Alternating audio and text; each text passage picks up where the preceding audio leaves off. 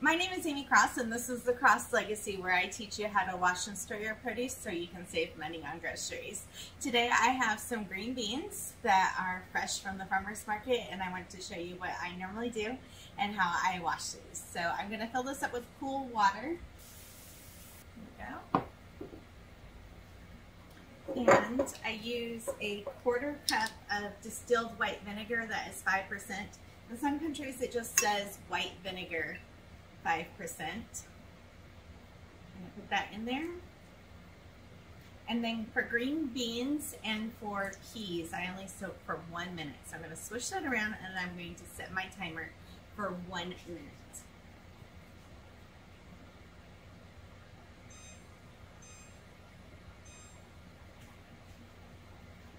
So as I'm waiting, I'm kind of looking here for any of these leaves and different things that I can pick out of there. Any bugs that might be floating around. So I'm just grabbing some of these.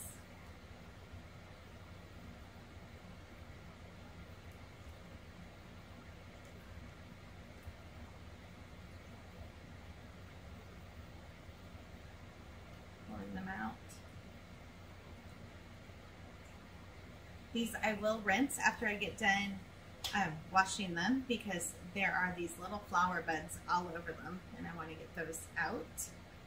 I only do 1 minute for these because they get wet on the inside, and if I was storing these in the refrigerator, they would never dry back out. So I wash them for 1 minute. Even if I grew them, I still want to wash them and get all the bugs off of them and any other stuff that might be on them.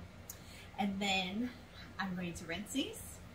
And there's the timer already. So I'm going to put these in the colander and rinse these. Drain them off. And I'm going to lay them out here on this towel until they dry.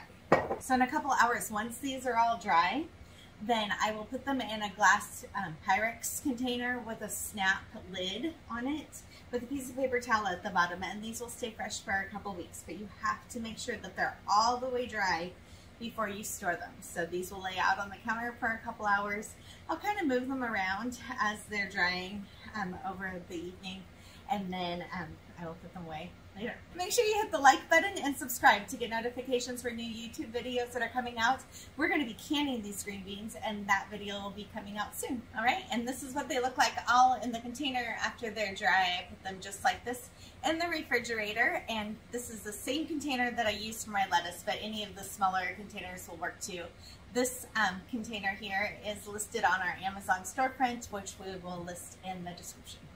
So these will stay fresh for a couple weeks.